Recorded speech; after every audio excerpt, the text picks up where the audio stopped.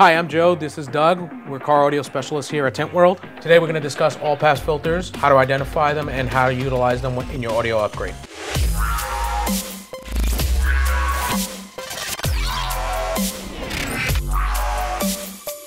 Don't forget to hit the subscribe button and let us know if there's any topics you want us to cover. We mentioned what we're going to be doing here today, which is going to be all-pass filters. Tell us a little bit more about what all-pass filter is and what it's used for. An all-pass filter can be several different things. For our purposes, it is a DSP trick or effect that is used to kind of simulate doing time alignment, but to make it so that both front seat passengers get a better sound stage than they would if it was just standard left and right audio.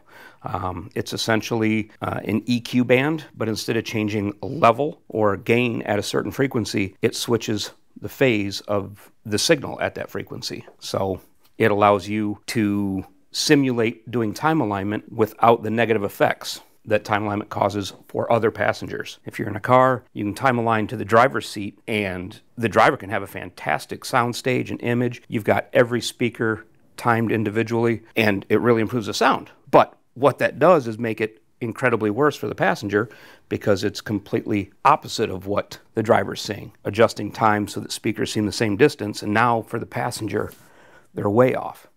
So the reason we do that is when you do time alignment, and we can show you with our little tool that we've got here some of the effects, but if you use time alignment, you're getting the speakers in phase with each other, at least close to phase, and it's putting it really out of phase for the passenger. So if we, instead of switching that, we switch the phase of the signal itself, then the effect is the same for both driver and passenger, and you can create a better image for the two people without any negative effects. It sounds like a great thing, but it can cause a lot of issues when we're upgrading our stereo systems, right? Absolutely. Integrating into the factory head unit, but adding amplifiers, subwoofers, and so on and so forth, especially with the DSPs, it can create a whole world of problems out there. It can. And so the key to this whole video is we need to know what signals we have so we know what we can do with it, whether it's best to use what's already done or what we do to combat that if we're trying to go. You know, if you've got a factory signal that's already got an all-pass filter in it and you want to create the absolute ultimate listening environment for that driver, you're going to have to counteract what's already been done to make it work better. Now you're saying counteract, but you can't undo what's there, right? Correct. You can't undo an all-pass filter. So what you can do is simulate that same signal on the opposite side so that it in fact doesn't happen, because we're never going to hear that both phases are switched because phase is relative. So what we're going to do is we're going to go over some of the tools that we're going to do, and the most important tool that we're going to use for this is actually an RTA. Now, there's many different variations of RTAs. You can get a computer-based RTA. Audio Control makes a really nice one, which is the DM RTA, right? We can get you links on the parts that you can use to use a regular laptop to get the RTA as well. But for the everyday install bay, I use my iPad, download a good app on it, and we're going to get what we need out of this. But this would also work on an Android as well, but the interface is going to be different. So you can get the RTA app, but you may not be able to use the interface on an Android phone, okay? Most of these parts you probably already have in your install bay. You know, we're using an SNI 35 high-low level converter, right? We're using a set of RCAs to mini adapter. We're using a line level adapter, and we'll have the links for you guys where you can get those available for you, okay? And then some test probes right there. And then when, obviously because we're running, you know, an Apple product, you have to use the lightning cable to speaker adapter that comes with your Apple product to get the signal into the iPad or your iPhone to be able to read the measurement that we're looking for. And then one other key thing is when we're doing this test, we have to get some type of audio signal, right? We're not just going to play regular audio, right? Correct. So we're going to play a pink noise, which is going to be playing all frequencies from 20 to 20, but we want to make sure we play a mono signal. Absolutely. Right. We have to know that the signal's the same on the left and right side so that we can compare that. Right. So what we've done here is we got two versions of our tools, right? One that I put together, one that Doug's put together, and they're going to do the same thing, but it's just, you know, how you feel. I took mine, I cracked open my SNI 35. I put my test leads on here. I got my RCAs soldered directly onto the board. And now all I would have to do is plug in this line level right here, and then plug in my adapter, which would plug into my iPad. Okay.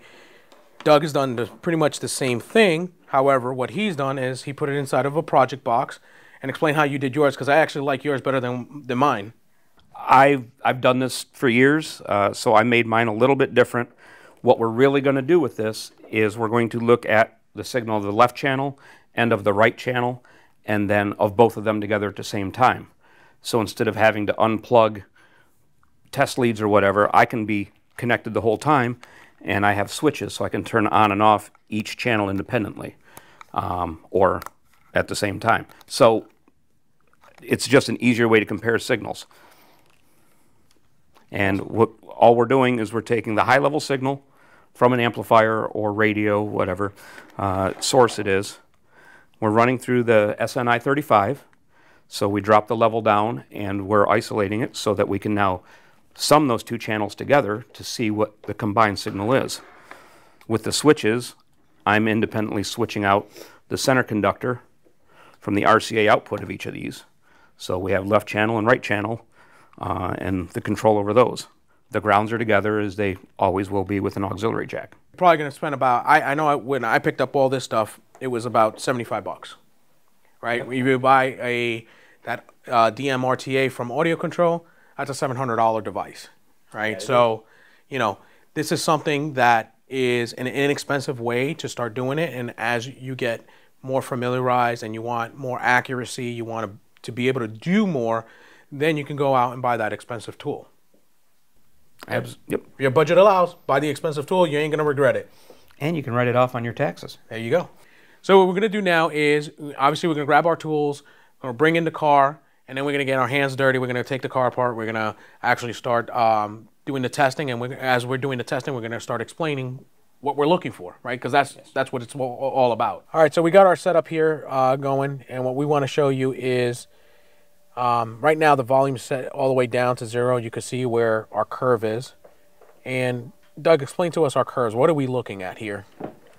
Well, the RTA is just giving us a real-time analysis, go figure, of each of the different frequencies of signal that's coming in. This is the bass on this end, on up to the highs, tweeters, whatever. If we were to unplug this, you could see as we talk, it moves around.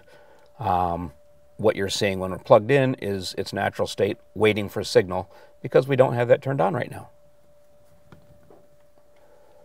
So now we're back to our microphone. We're playing pink noise. And so what we're going to do is, right now we're going to test the speakers individually. And that's what Doug is going to do by flipping the switch on and off. Like right now he has the driver side speaker on. And you could see the curve here. Relatively flat and smooth.